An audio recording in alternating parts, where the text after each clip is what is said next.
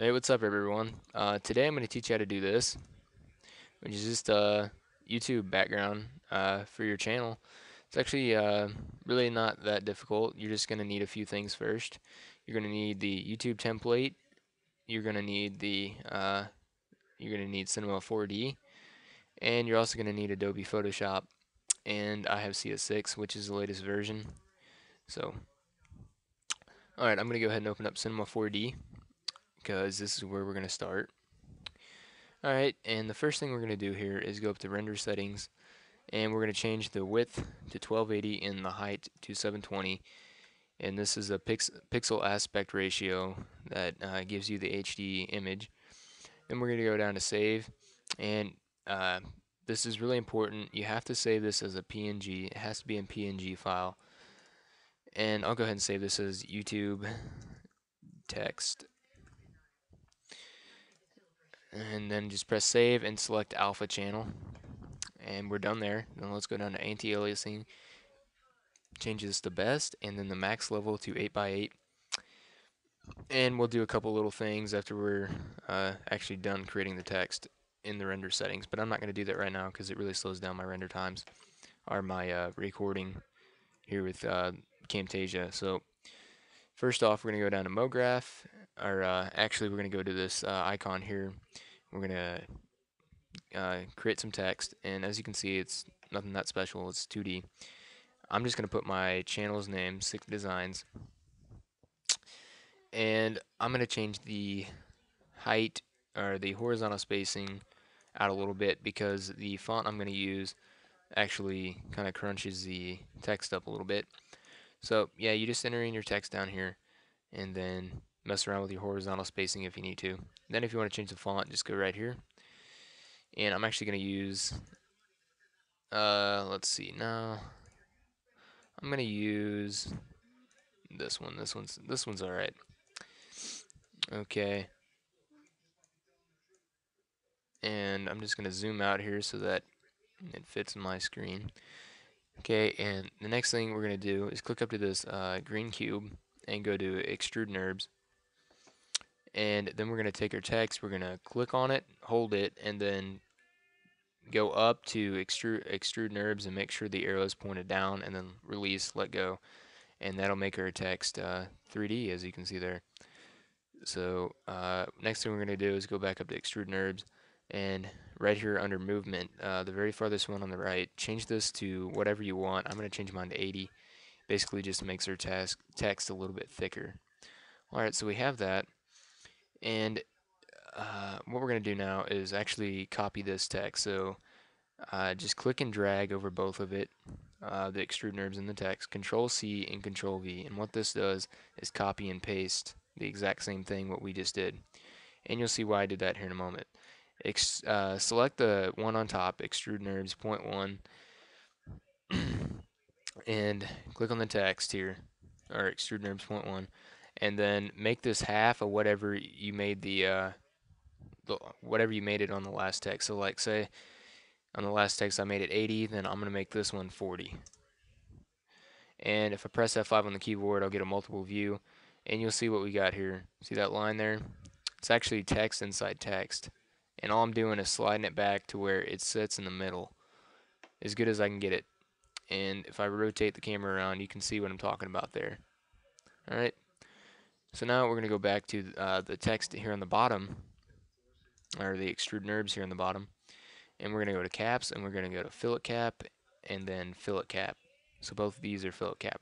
Then we're going to go to the text on top, and click on start, fillet cap, and fillet cap.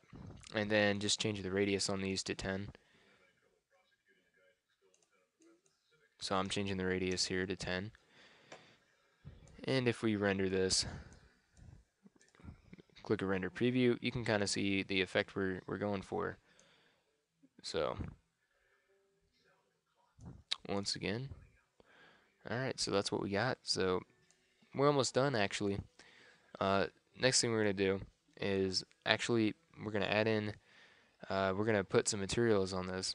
So just go down here in this box, double click, select whatever material you want this to be. one material is going to be the front, and then the second material is going to be the middle. So I'm going to make the front black, and I'm going to add some reflection to this, bring it down to about 40%, and then add some luminance as well, which looks pretty good, and make that about 10%. And then all I'm going to do is click on this, click and drag, bring this material up to the front lettering. So you can see here we've got the front lettering is black, and then the top here still gray. So now we're going to create the material for the next layer. So actually I'm going to, for this next material, I'm going to go to create, and then go to shader, and then go to new key. And basically this is a pretty neat texture material. And I'm going to change the illumination to 80%, and then change the color to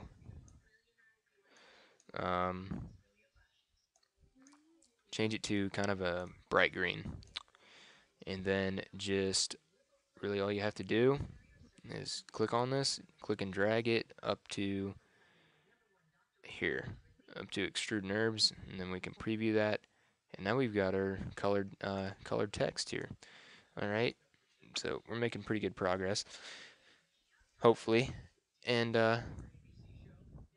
really all there is left to do now is add in a sky, and then a couple other things. We'll be about done. So go up here and select sky, and create a new texture. Make this white, and add some luminance. I would say bring this down to about 40%, and that should be about good. And then just drag this to the sky. Okay, and that brightens everything up. As you can see there, everything gets pretty bright. Now the next thing we're going to do is right click on the sky, go to Cinema 4D tags, and go down to Compositing.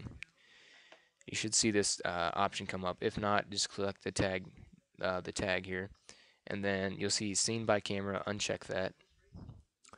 All right, and now I'm actually going to use a quick little plugin for Cinema 4D. It's called Grayscale Gorilla Lighting Kit, and this actually gives you good lighting and some pretty neat reflections and stuff for scenes and animations and stuff like that. You can actually, it is an external thing, so you have to install it into Cinema 4D. I'm not going to cover that, but basically it's simple. Just look it up on the internet.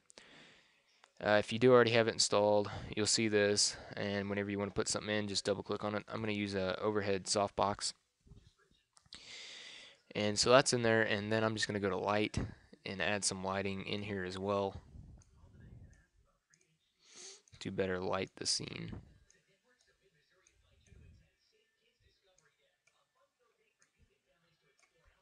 So now if we preview that,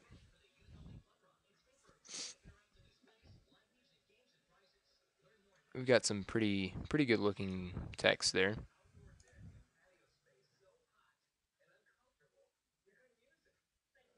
As you can see there. So I'm going to zoom all the way in here. One more time. We'll check this out. Basically, really all I did by adding that sky in there was making it invisible to camera is so that we can get rid of the background here to this so we can just have the text, but it also still leaves the effect of this guy being there on the actual object. So the effect's still there, but you just don't see it in the background. So we can actually cut out the background and just have our text. It'll make sense here in a little bit.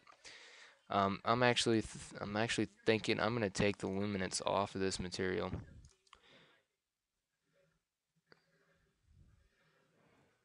No,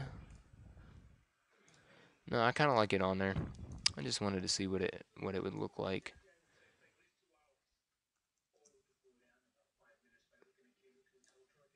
Let's see what that looks like.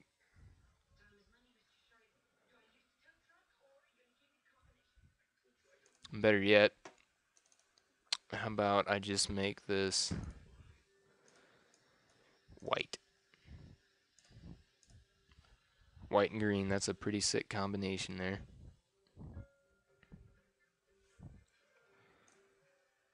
Alright, so you can see the look we got going on here. Almost looks like glass.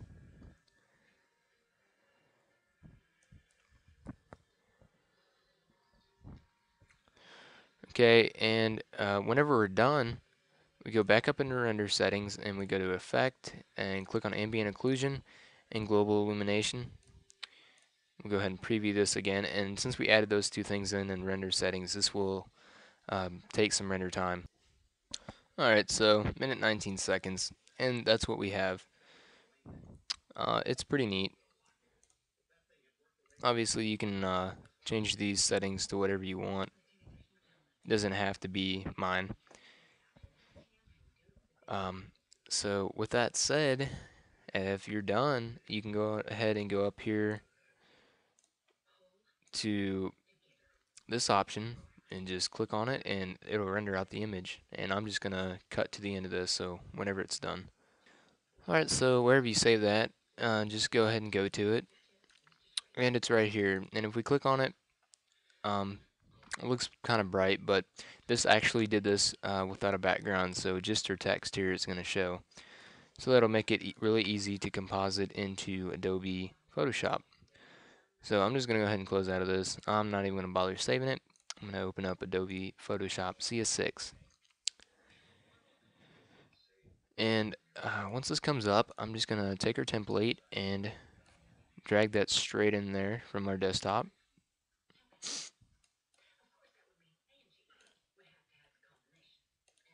And I'm just going to go ahead and zoom in real quick. And then I'm also going to take this our little logo or whatever we created in Cinema 4D, and actually I'm going to go to File, Open, and go down to the text here, open it up, and it'll bring up a new window. No biggie, we can just go back over there. So what you want to do is select this option, press Control A and Control C, and all this does is copy our text. And then let's go back over to our YouTube layout and we'll hit Control V, and there we go. Our text has now been pasted over the yeah, right here. So all we need to do to manipulate the text, move it around, do whatever we need to, is hit Control T, and now we have control. We can actually move the text around. And if we hold Shift and then go off to the side here, we can actually rotate it if we click and drag, and we can holding Shift basically allows us to snap, so I can get it exactly 90 degrees straight up and down. And most likely you're gonna have to resize this.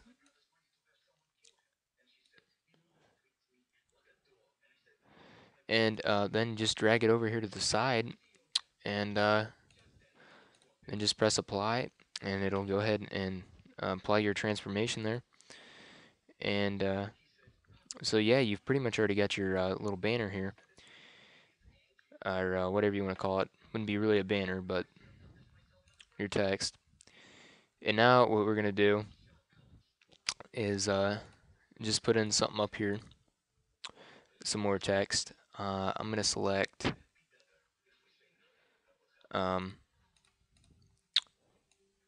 horizontal type tool, and we're gonna go actually up here, click about right here. Actually undo that, get rid of that layer. Make sure you kind of click down so that it goes down. I'm having a hard time doing that. Alright, that's good enough. So we're just gonna go to our text tool. I'm gonna leave the font at 14's fine.